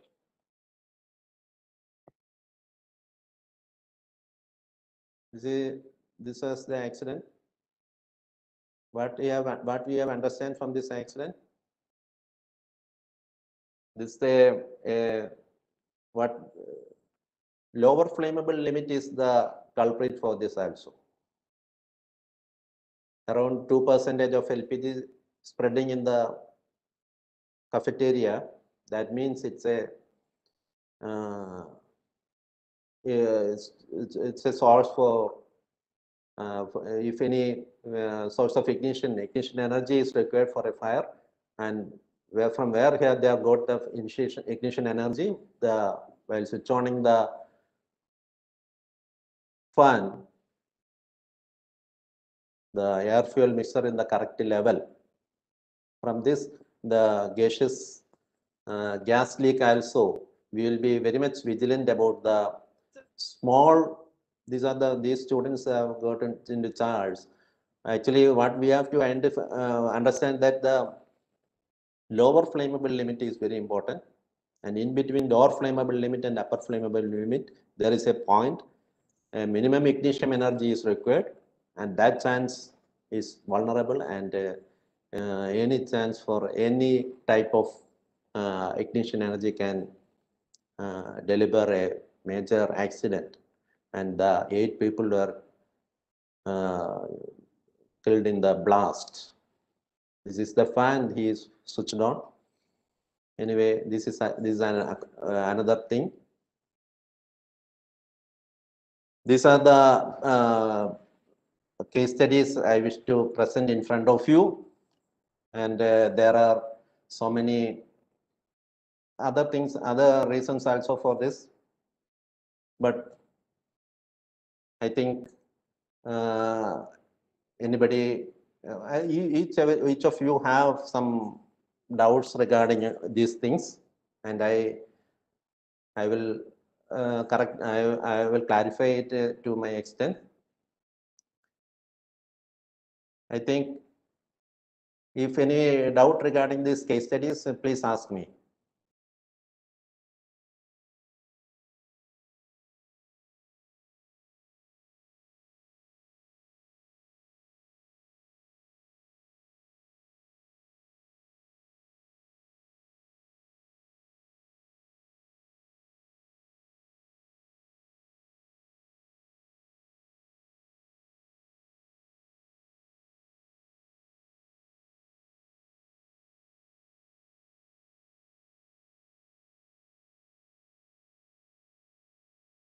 I am ready to share the presentation to you. No problem. Yes, Mr. Syal, I think you can continue, but we'll take the questions towards the end of the presentation. Okay. Yeah. Based on the fire risk prediction analysis, according to the layer of protection to the dangers in the plant, the multi-object and multi-stage emergency management system was brought forth among at the different stages of routine operations. Potential fire accidents monitoring and elimination, fire accidents prediction and pre-warning, early disposal and emergency response. These are the basic requirement for multi-hazard safety is using the advanced information technologies, geographic information system, remote sensing and telemetry system. We are in Kerala. We are in the starting of remote sensing in collaboration with the ISRO, and it is in process, and we will commission it within a year regarding the this type of any type of leakage from industry can easily identify with the use of sensor and analyze the vulnerability and the risk based on this, and it will be the risk will be informed to the nearby residents or nearby communities like that we are already planned, and our remote sensing station and all those things are planned in Ernakulam office, and it is in work not in the operation stage. It is in the under construction stage. And within, I think, 1 or 2 months it will be in operational. And integrating the different functions of risk assessment, monitoring and supervising, forecast and early warning, decision making and comprehensive coordination, emergency response, optimized decision making, and so on.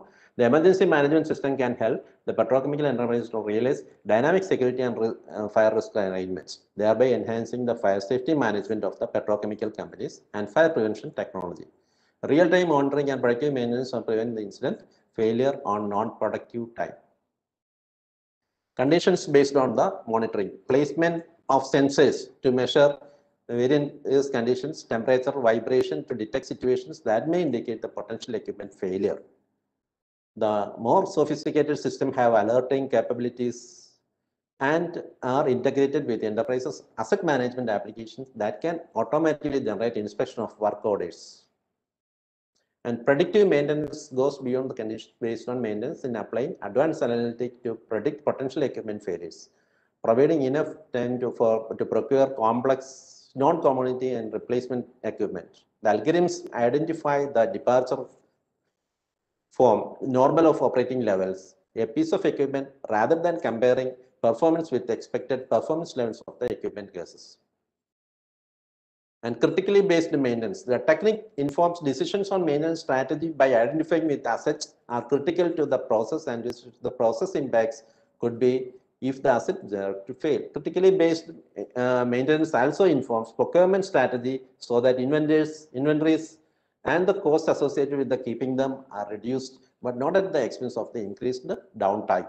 Performance center to center of excellence. The most advanced companies have had the centers of excellence where engineering staff are able to bring together engineering knowledge for root cause analysis when potential problems are identified. Centers of excellence can also have the view of multiple assets to support the decision making and maintenance planning, and even suggest future equipment design modification. Only this much I have to say. I am concluding this session. Thank you very much for, once again, I thank you for giving me the opportunity, and also thanking for your patient listening also. Your questions will be answered, sir. Thank you, Mr. Syad, Thank you, sir. for sharing your perspective on some very important subjects and areas of industrial safety. I think from an enforcement agency or a regulator perspective, you really touched upon some very, very important points, which usually is part of the industry. One may assume or one may think that they know, but you have refreshed a lot of important areas. And I'm sure the practitioners and the professionals who have joined us from all over the country, there are about 300 here on this platform, and about 300 plus almost 400 on the YouTube channel. So I think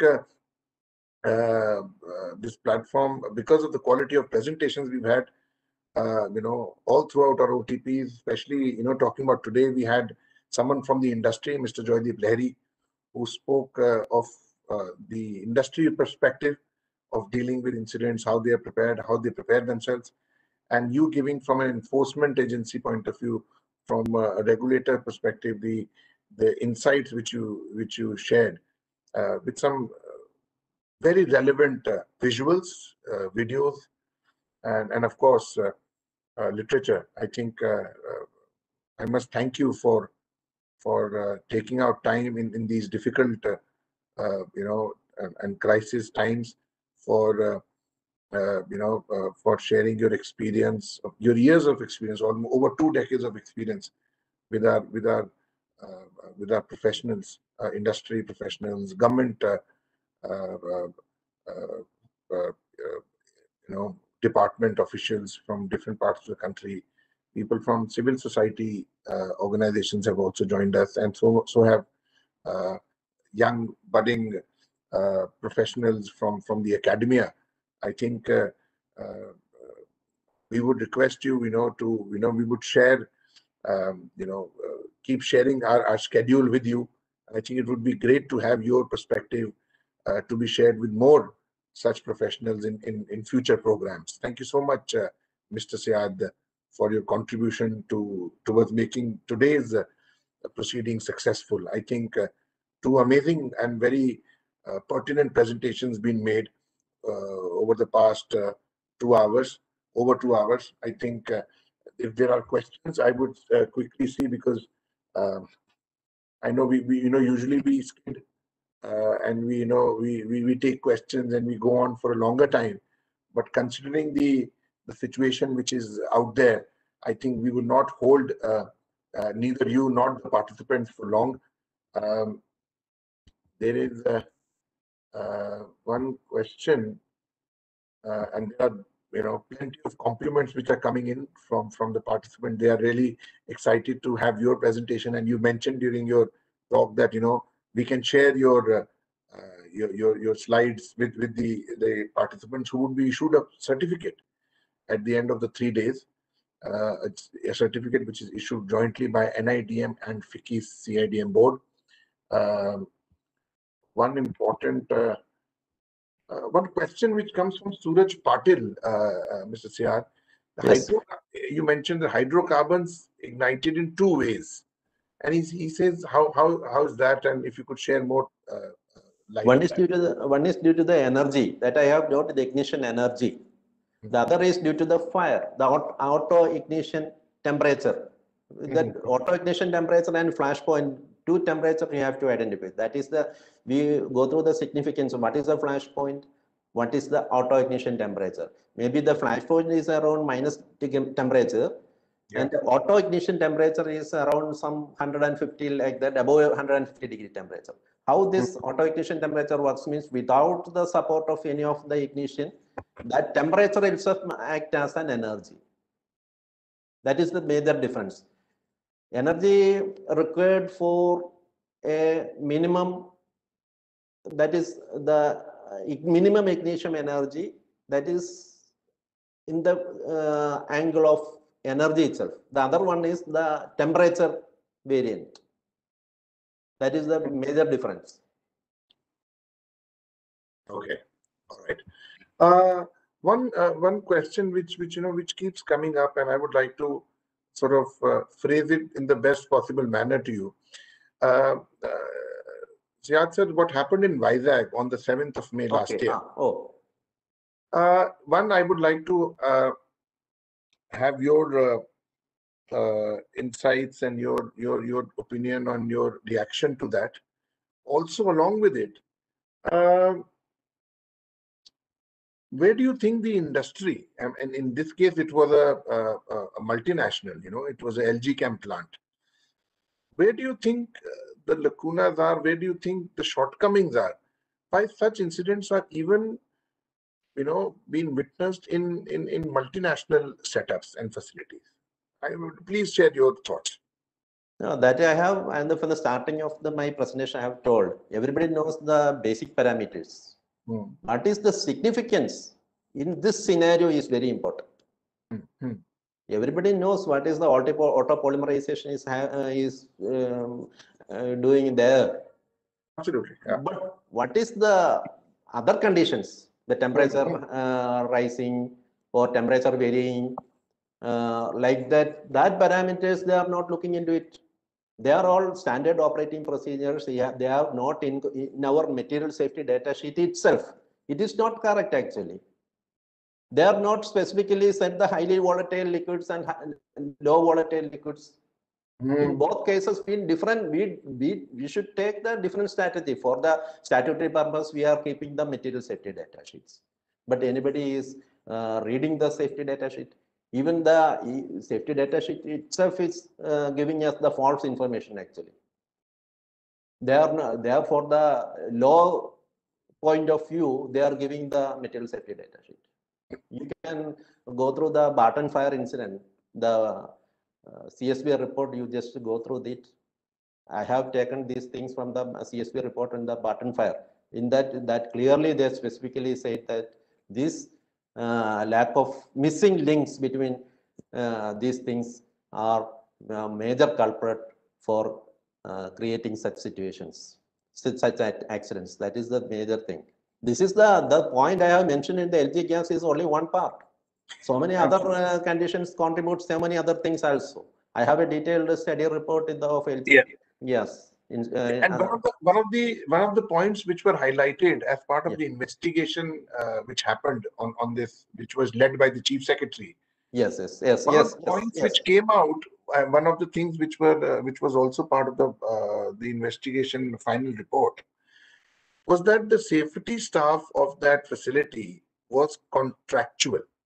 Yeah, And most of the case it is like that. In the IOC Jaipur issue is also like that. Meena and the other Yes. person, we all knows that basic situation is our attitude.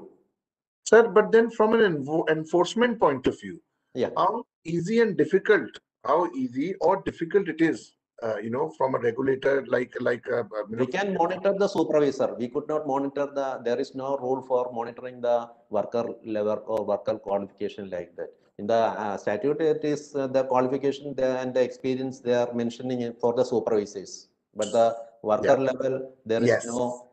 So I think so they found a loophole somewhere. Yeah. And they try and exploit that loophole. And I think so the systems were No, not. there is not accountability. Basically, not accountability means the supervisor has not accountability. He is saying that the contract worker or migrant laborers have done this. They are Exactly. washing their hands, but the crores they are losing and crores they are losing to the nation is very important. Exactly.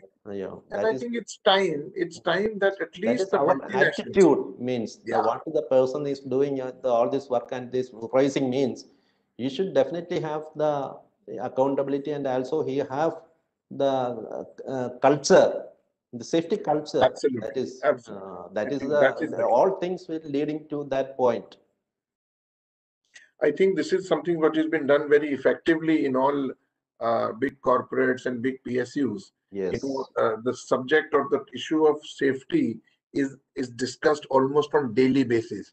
I think in organizations and facilities where this subject is ignored, is only more vulnerable to such accidents. Yes. So if it is the mainstream discussion point, I think that is when only you can avoid such incidents to happen. And or even if such incidents happen because of any error, you are better prepared to deal with them. Yeah. And I think the big companies, the big corporates are setting an example. But I think this is inexcusable what happened in LG Chem. Not the accident per se, but not being prepared to deal with an accident is also, and if you had the capacity to be prepared, but you didn't, that's ignorance. And I think that should not go unnoticed. And I think the report said it very clearly. Yeah. So I think, sir, we've taken a lot of your time. Thank you so much. No problem, sir. I'll be very free to deliver what I know. I can thank. Very useful. Okay. Very useful. Okay. Very useful. Very informative. Yeah. The presentations, the videos which you showed, and with the simplicity with which you showed and explained, I think a lot of credit goes. That's why I before you started your presentation, I always have very high regards for all officials from Kerala specifically. Thank you. It's a lot. You can see the detailing which goes in whatever from a disaster management perspective what Kerala does, be it its authority on disaster management, be it the Department of Factories and Boilers, the Pollution Control Board. I think we've had very, very pleasant experience of working with your all departments, and it's always very encouraging. And I think we state your example to other provinces and other states also. Yeah, actually, good thanks to our director, Mr. Pramod. He is doing all this thing. We are motivating all of us actually. No, he's a brilliant guy. We worked with him in 2016, if I'm not mistaken. Yes. 2016. Yes. And I think now he's been promoted to the director. So I think a very suitable person for that post. For the industry, definitely. Please convey our regards to him, personal regards from my side and from the CIDM board, and to all your colleagues. who are doing a great job in your department, and also for sharing such important information through your presentation today.